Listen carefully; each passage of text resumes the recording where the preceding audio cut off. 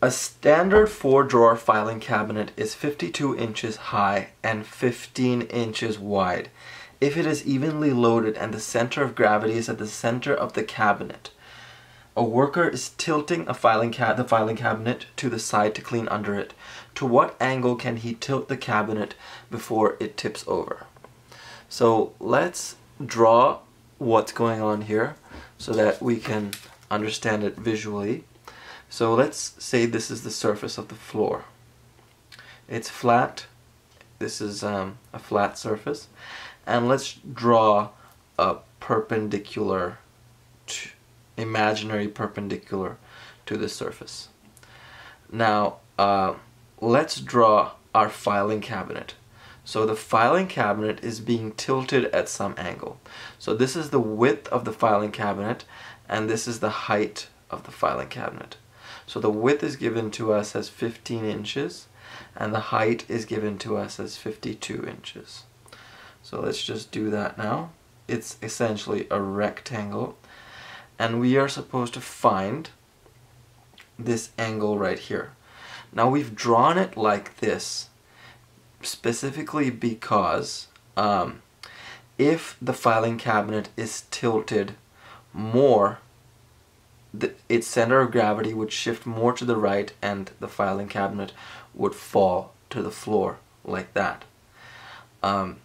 If the filing cabinet was a little bit too rotated to the left counterclockwise, and the guy who was sweeping under it let go of it, it would fall like this.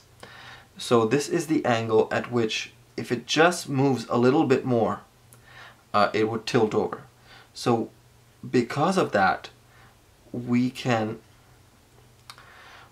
say that the opposite of this angle is the width, and the adjacent of this angle is the height.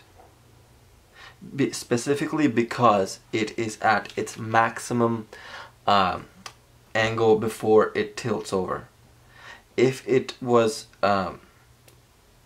not the maximum, we could not assume these values.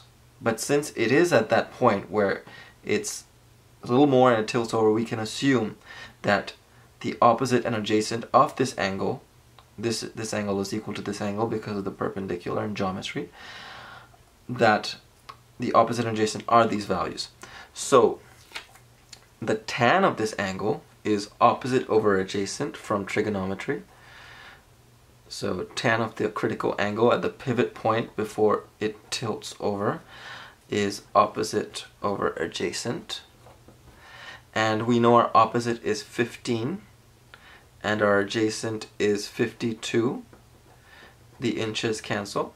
So our critical angle before it tilts over is tan inverse of 15 over 52.